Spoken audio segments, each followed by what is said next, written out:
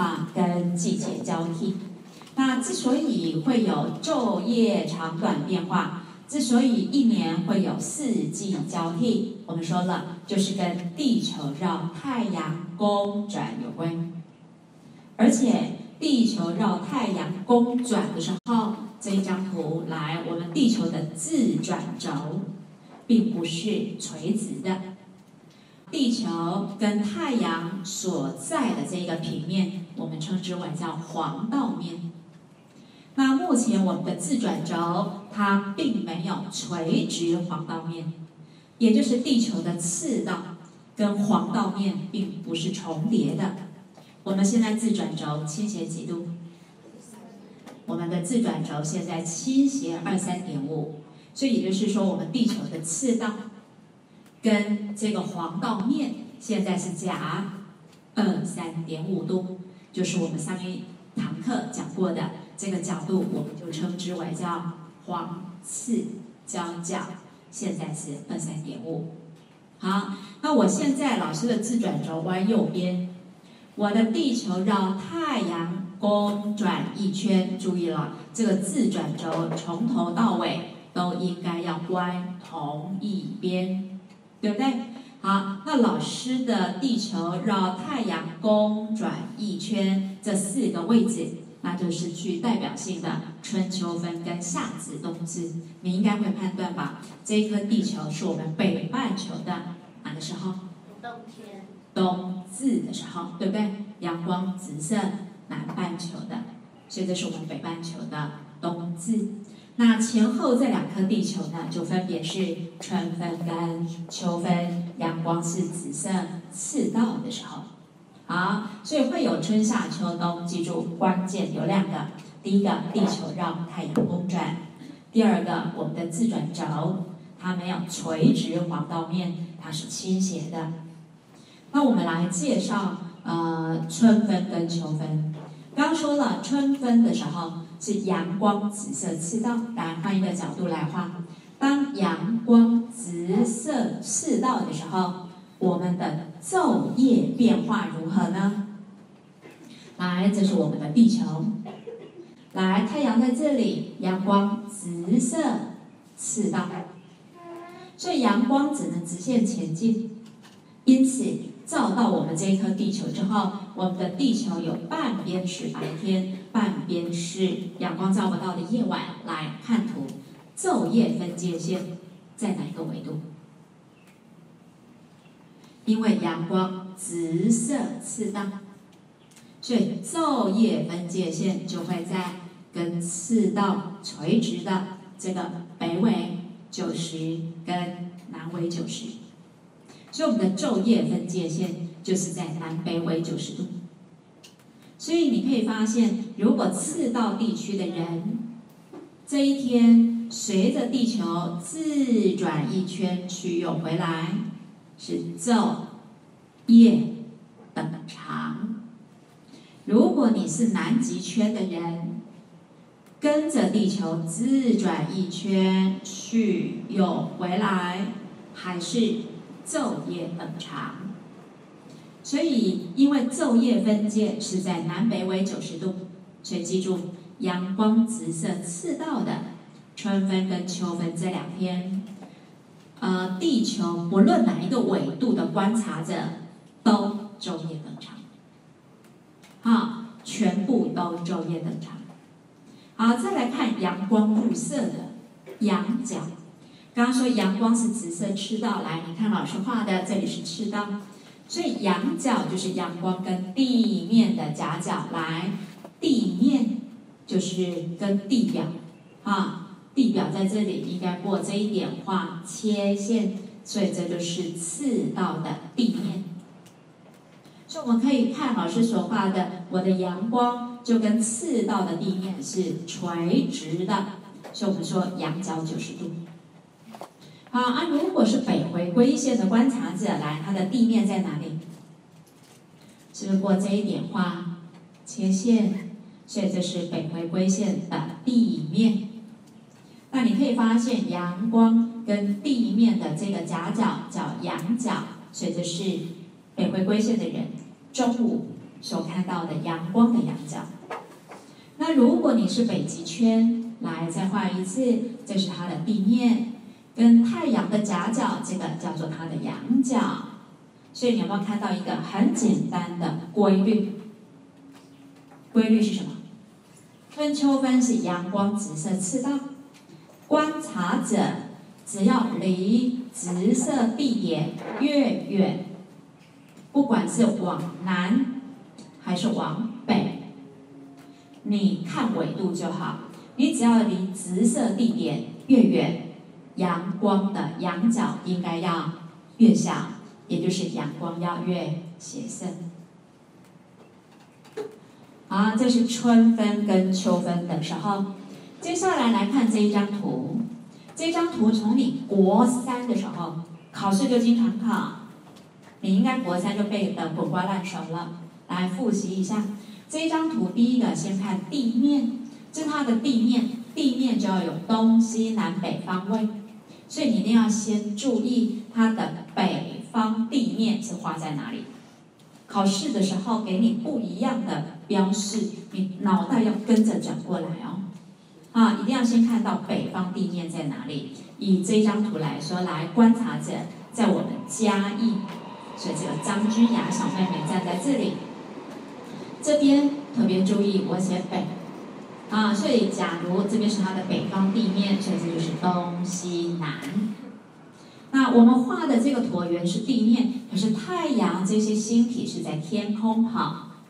那天空这一条假想线很重要，来由地面的北方来到它的头顶的天空天顶，来到南方地面来假想天空画的这一大圈，这一圈有个名称，我们称它叫子午线。天上所有的星体，包含太阳在内，周日运动都应该是从东方附近，不一定是正东方都是从东方附近升起，越升越高，越升越高，升到最高的位置不一定出现在头顶。我们说升到最高的位置叫中天，然后接着就要往西边准备落下。所以你可以发现，从东升到最高，出现在中天最高，一定在北到头顶到南的这个连线。所以你的星体从东升到最高，一定落在这一条子午线上。好，然后呢，老师这边画了这一条虚线，你猜老师画的这一条虚线加这一颗黄色的小星星，代表什么？高一学的，代表的是我天上的星体，包含太阳在内，一天里面的周日运动，一定是绕着天北极跟天南极的轴在转。所以这根虚线就是天北极跟天南极的轴，在我们北纬23.5度，应该可以看到天北极。所以来北纬23.5度的人，天北极在哪里？北极星在北方地面，扬起你所在地的纬度。所以你可以发现，这是北方地面，我扬起这个夹角大约就是23.5度，那这大概就是北极星的位置。那这一条线，这一条虚线，就是天北极、天南极的轴。所有的星包含太阳周日运动一定要绕这一根轴转来，还记得吗？国3的时候说，那嘉义北回归线的观察者看到太阳升落的轨迹有什么特性？画在这张图上要怎么画？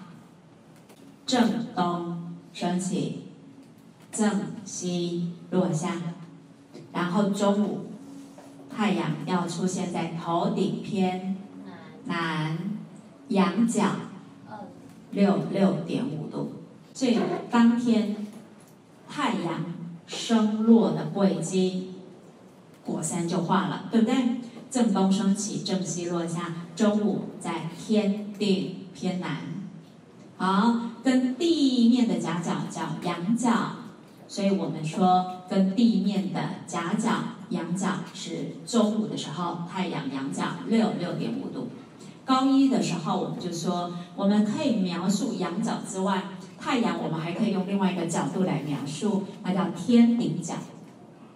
天顶角就是这一颗星跟天顶的夹角，仰角是这一颗星跟地面的夹角，所以天顶角跟仰角加起来要90度。OK， 所以中午的话，太阳在天顶偏南，你可以说是天顶角23.5度，也可以说是阳光仰角6.5度。好，有没有发现这一张图呢？是你国3的时候背的，高中的时候我们要灵活，把高一天球的概念拿来用我们色法来画一下，灵活的运用。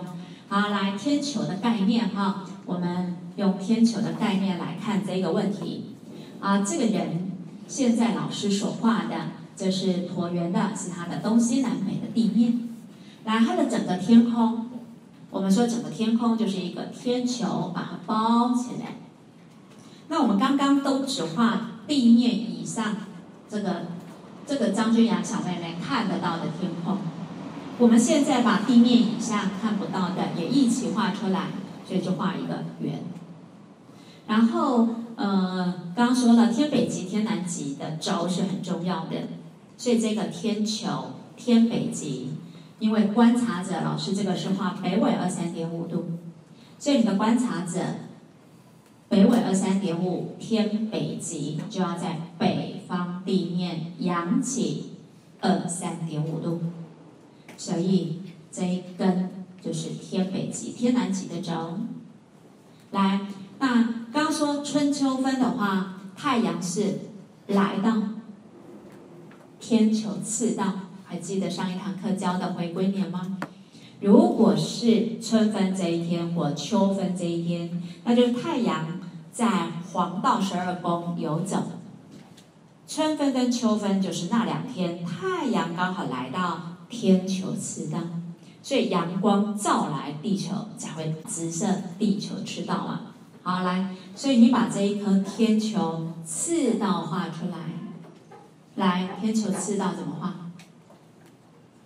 天球赤道跟老师现在画的这一根轴要垂直，很好，所以过中心，跟这一根轴画垂直，好，画垂直，所以你只要画一条线就好。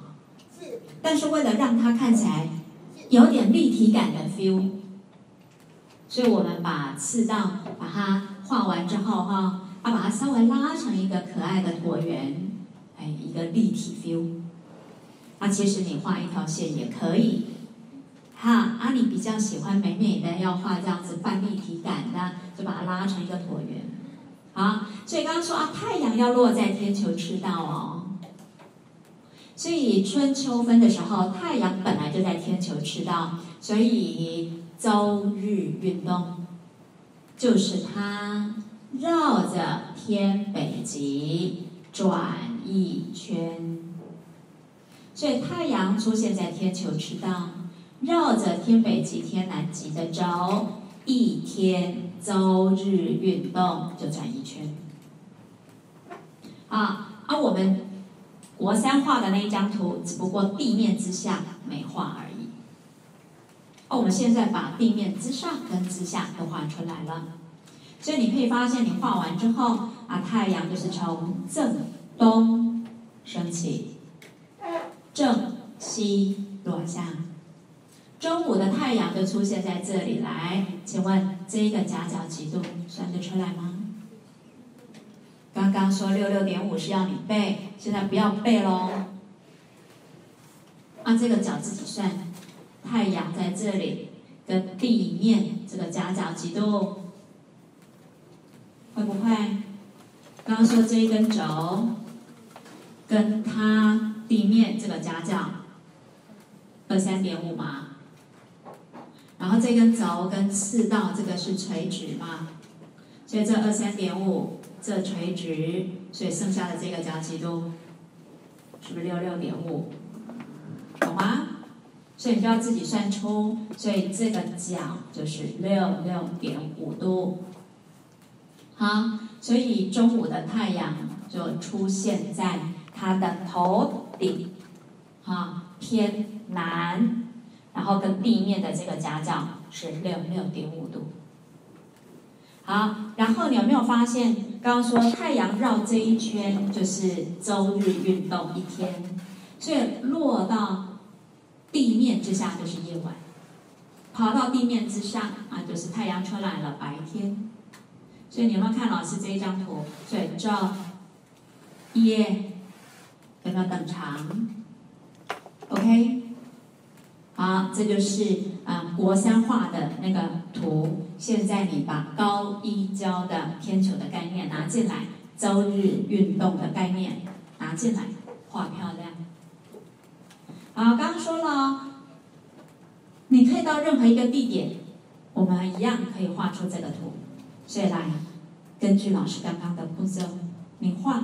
假如我观察着跑到北纬50度，来，我看到的春分这一天的太阳，升起落下中午有什么特色？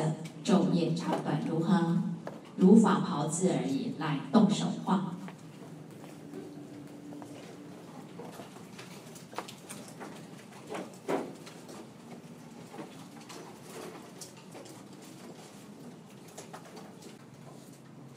好，画的关键我们要你画人在北纬50度哦。第二个要画春秋分的当天哦。北纬50度，所以天北极，那一根轴是不是要在北方地面扬起50度？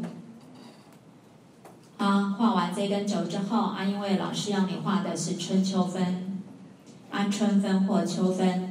太阳应该跑到天球赤道，所以画出那个轴之后，再把赤道、天球、赤道画出来。太阳要在天球赤道，然后一天周日运动，太阳就应该要绕着天北极、天南极的轴，一天要转一圈，所以把它转一圈的轨迹画出来，你就可以读到你该读的重点资料了。所以转一圈，那你就可以发现太阳从正东升起，正西落下。转一圈刚好落到地面之下的，跟露出地面之上的各半圈，所以昼夜等长。来，它的正午，太阳出现在哪里？它的正午，太阳出现在它的头顶，天顶偏南，仰角几度？40，对不对？所以仰角40度，或你也可以说天顶角50度。好，我们后面还有题目再来做练习。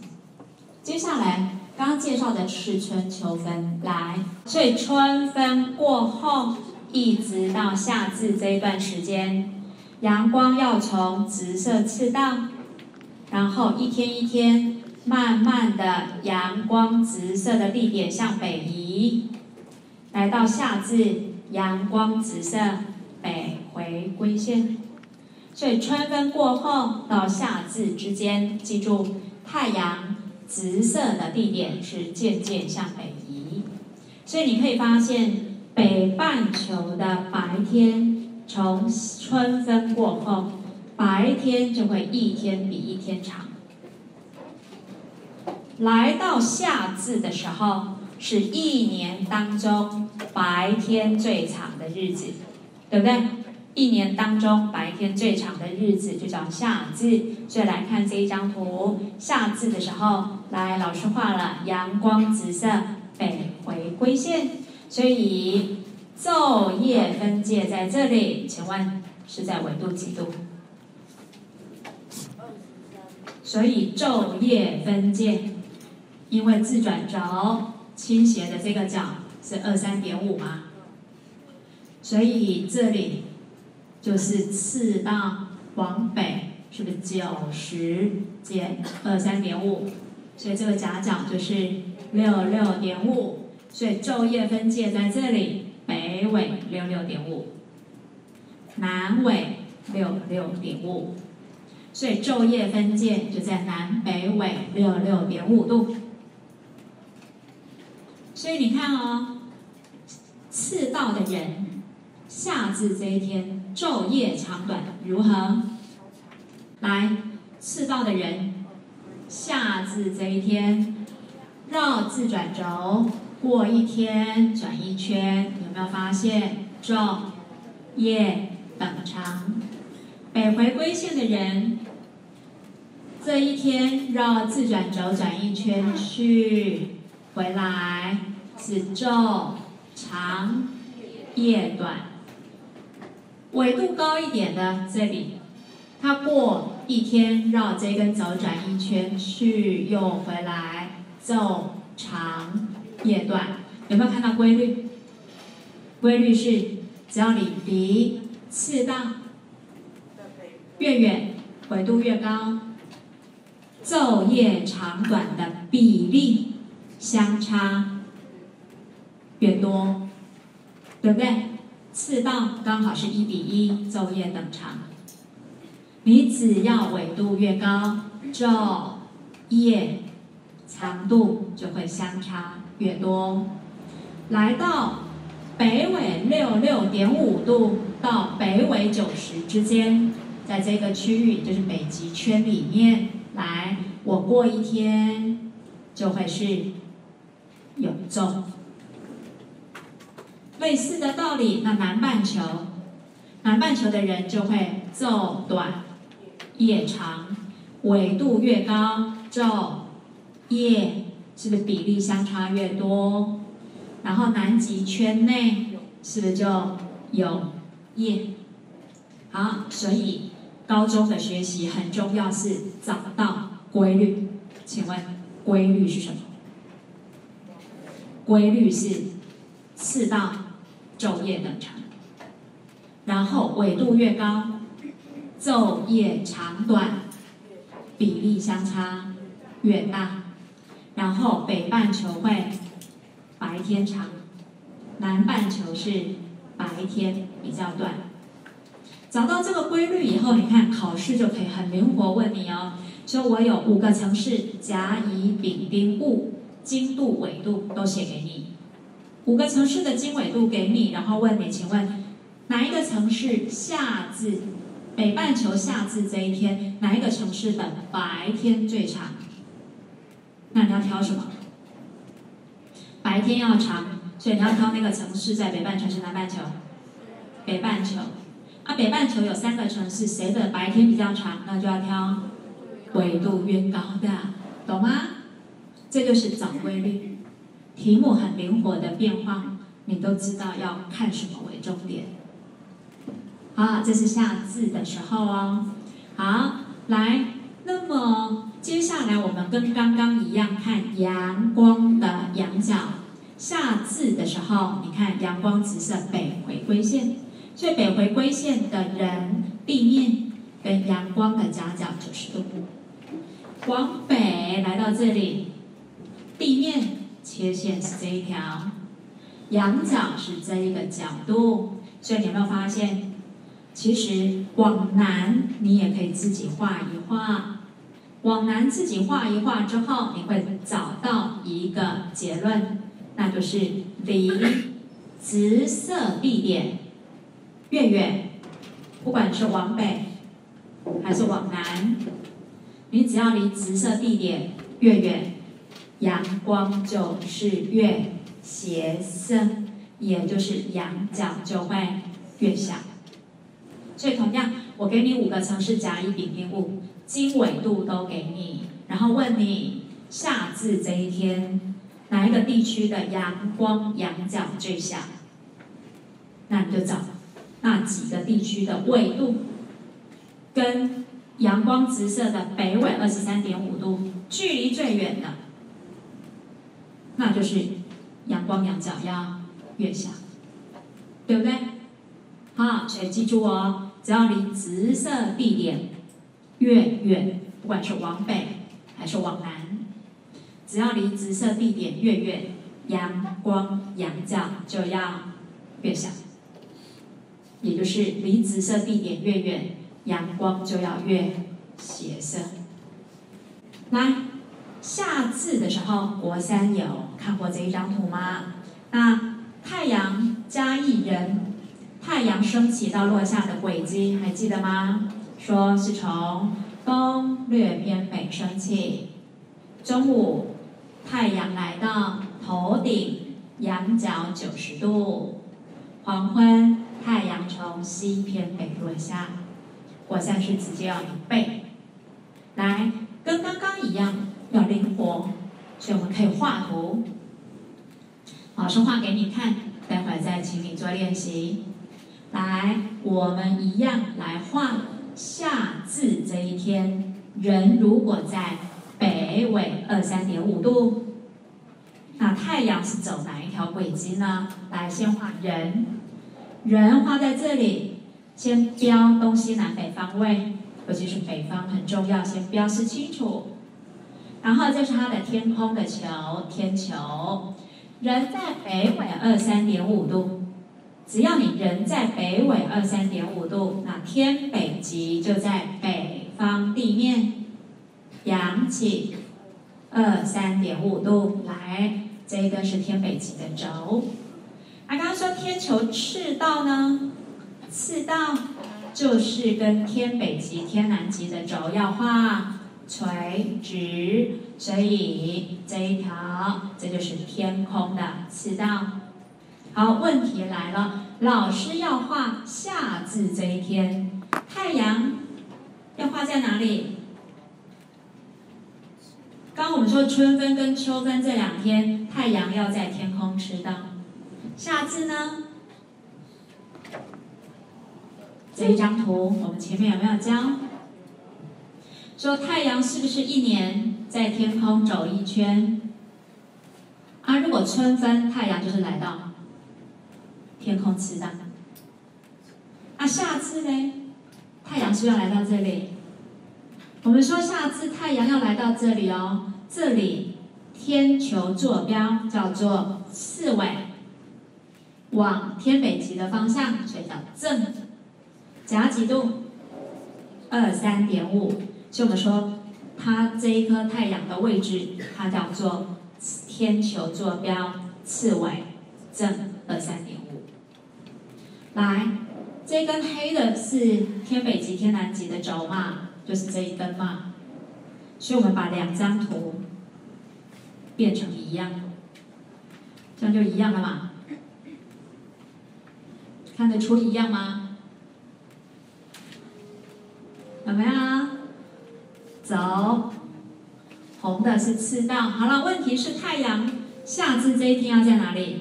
来，夏至太阳要在天球赤道往天北极的方向，就要画在这里，4纬正23.5，正23.5，所以太阳跟天球赤道这个夹角23.5。好，太阳在这里哦。周日运动，它要怎么绕才叫周日运动？还记得吗？老师的这根棒子是天北极、天南极的轴。日月星辰周日运动，是不是都要绕这根棒子转？啊，也就是绕的这根棒子转1圈，也就是绕的轨迹跟这根棒子一样，垂直。OK， 好，所以你的太阳在这里哦。一天绕的轨迹就要跟天北极、天南极的轴要垂直，所以你太阳在这里啊，画垂直，然后要有点立体感，所以再把它拉胖，变成一个椭圆。所以太阳一天就要绕这一圈。来，太阳一天绕这一圈，来开始读出它的重点。绕一圈是一天。太阳爬到地面之上叫白天，太阳落到地面之下叫夜晚。所以很明显的，这一天是昼长夜短。太阳从这里东偏北升起，从这里西偏北落下。中午的太阳是不是爬到这里？这里几度？有没有发现？刚刚说这个夹23.5嘛，所以也就是说，头顶跟这个天球赤道是不是夹23.5？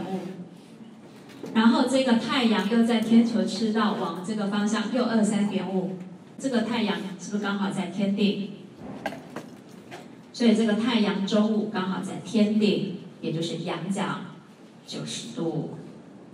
来，接下来画逆画，还是北半球夏至这一天，但是观察者仍在南纬23.5。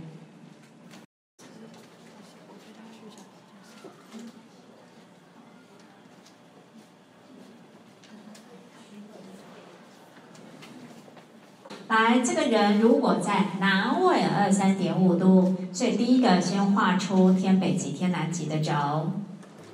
我们说，在南纬23.5度的人，他的天北极应该在北方地面垂下去23.5度。好，南半球的人看不到天北极，北半球的人才能看到天北极。好，所以南半球的人，他的天北极在地面之下，你的纬度23.5就垂下去23.5来，所以这个交角，这个夹角23.5哦，自己写哦哈。然后一样画出赤道，跟这一根轴垂直，这就是赤道。太阳要画在哪里呢？我们要你画的是北半球的夏至。夏至的时候，太阳是在次纬正23.5，次纬正，所以就是天球赤道往天北极，这个叫做正。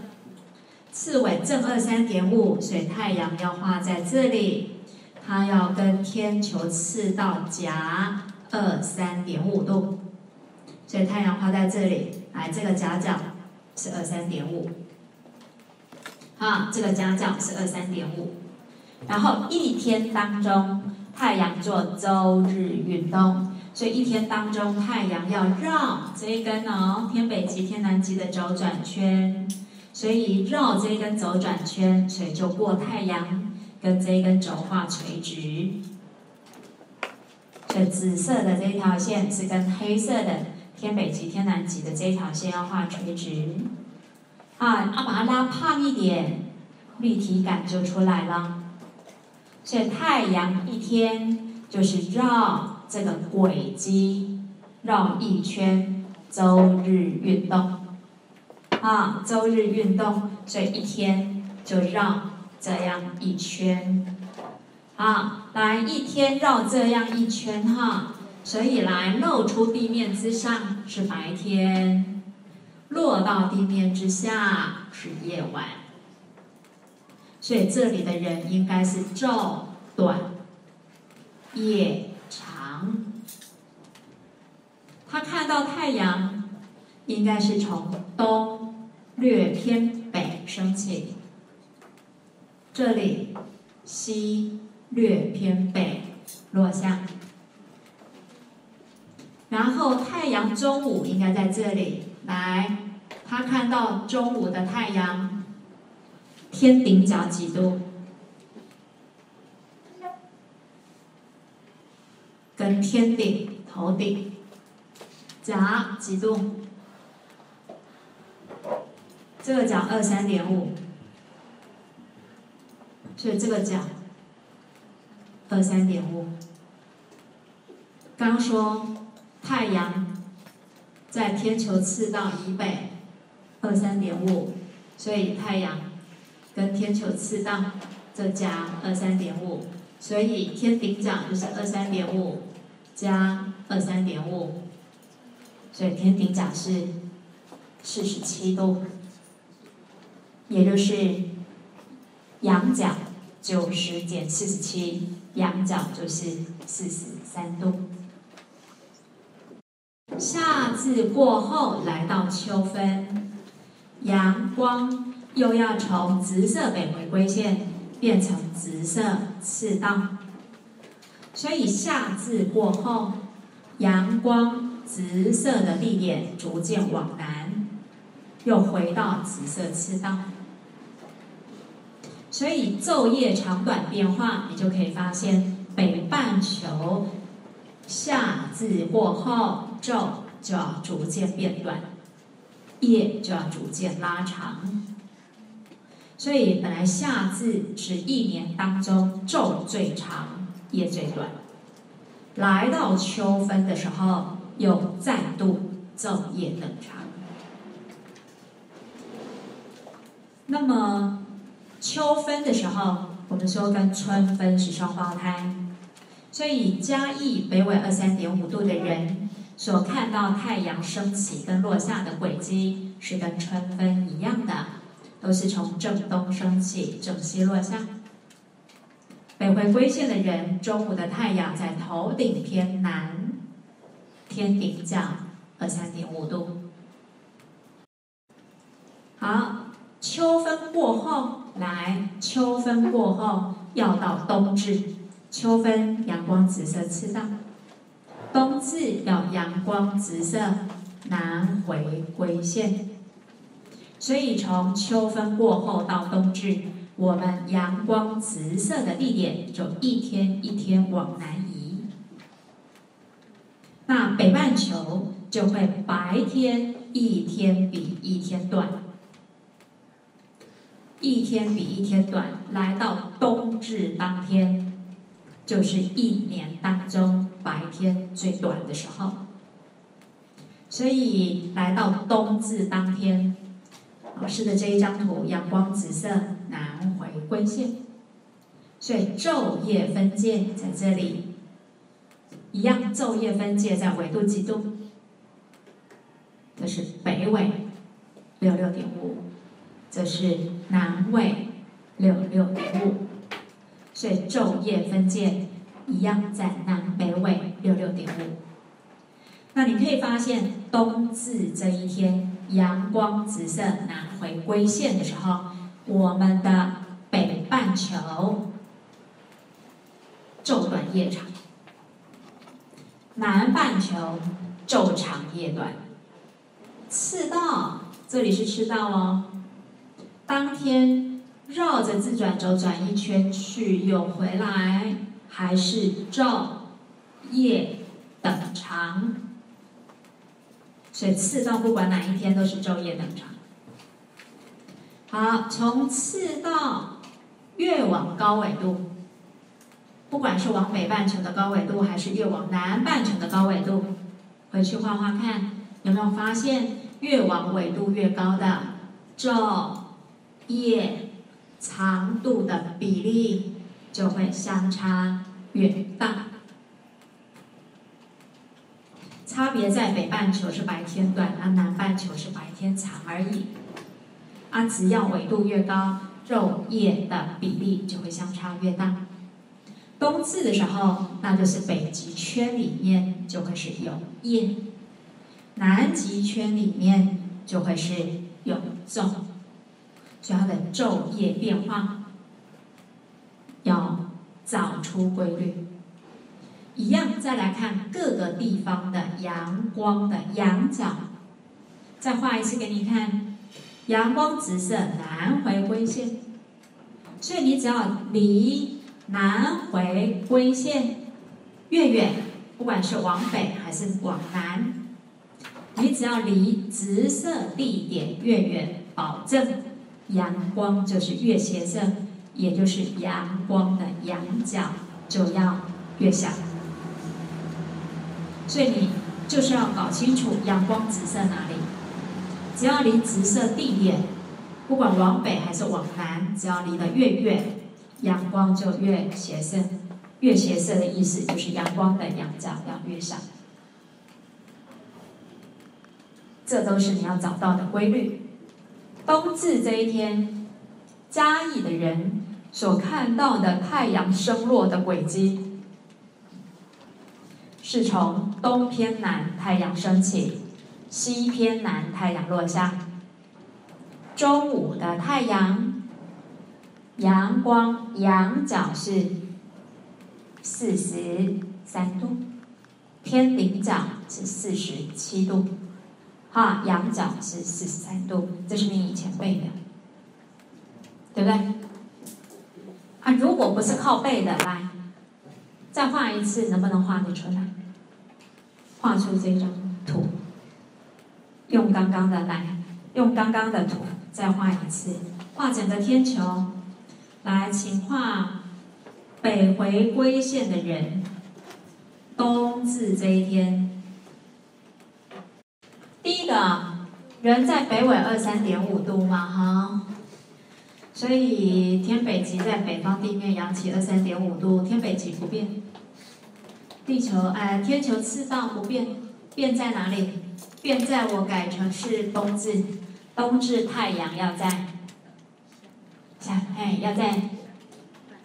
次纬负23.5，所以太阳要在次纬负的这就是天球赤道往天南极的这一边，所以太阳要画在天球赤道的这一边，这里。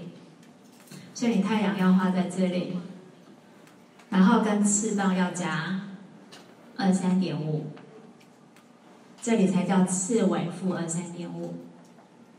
太阳画在这里一天怎么转？一天就要绕黑色的这一根轴转一圈去回来，所以就绕着这一圈转。所以你有没有发现，就会昼短夜长。太阳在这里所以它升起是从这里东偏南，它落下是这里西偏南。中午的太阳在这里，是它的头顶偏南，来几度？天顶角几度？刚刚说这是不是次纬负23.5，所以跟赤道这个夹23.5，赤道跟头顶又夹23.5，所以23.5加23.5， 47，对不对？北半球会一天比一天长，是从哪一天到哪一天？冬至到夏至，白天会一天比一天长。一年当中白天最短叫冬至嘛，所以只要白天最短，冬至过后白天就一天比一天长，一天比一天长，来到最长就是夏至，一年当中白天最长。所以冬至到夏至白天会比一天比一天长。来，这个题目不一样吧？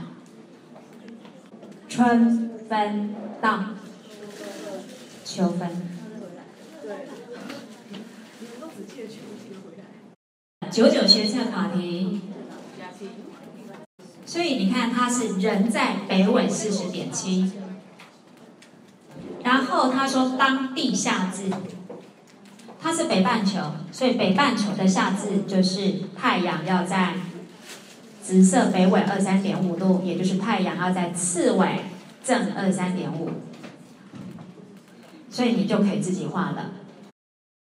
不过它答案都只有半圈地面之上，老师刚刚教你的都画整圈，对不对？